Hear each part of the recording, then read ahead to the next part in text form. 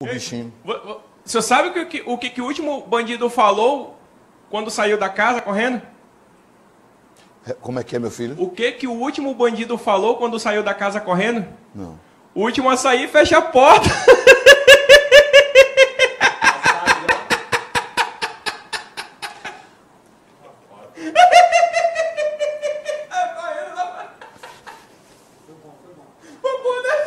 Foi bom, oh, meu Deus. Oh, meu Deus. O demente foi boa, é só. O último a sair, fecha a porta. O bichinho.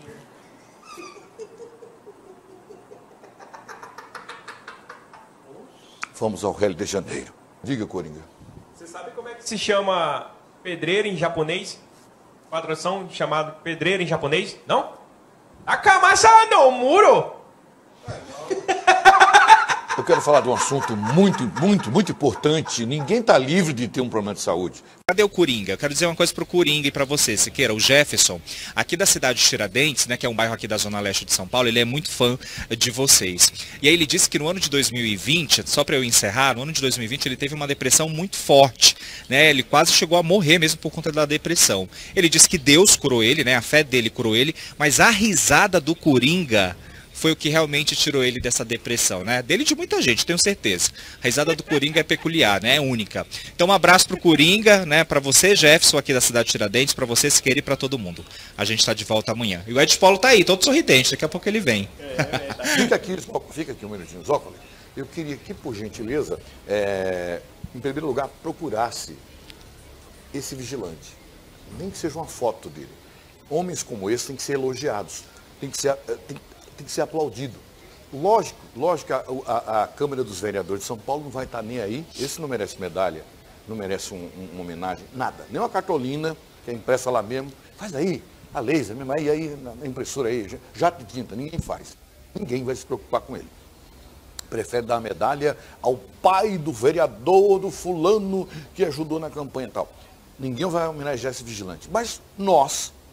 Outra coisa, tu acha que essa reportagem vai aparecer nos outros jornais? Vai não. Então, Zócoli, consegue a foto dele, o nome dele, se possível entrevista, que a gente vai ler agora. Nós vamos levantar uma grana para ele.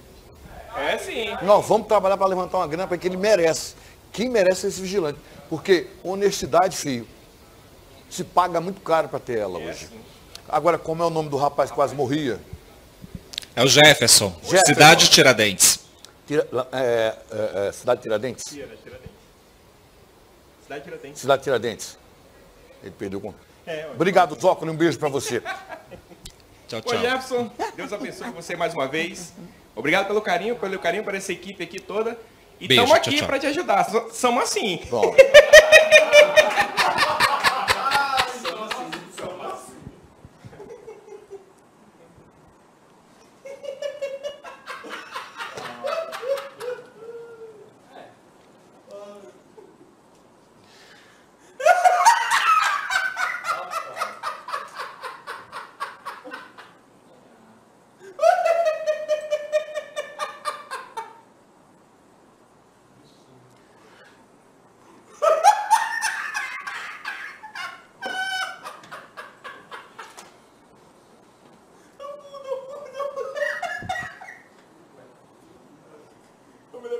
Eu me lembrei de um pensamento. Cala a boca.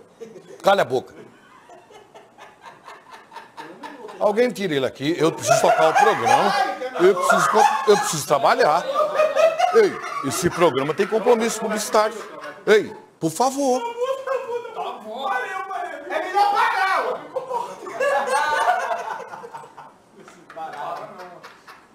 Vai tirar?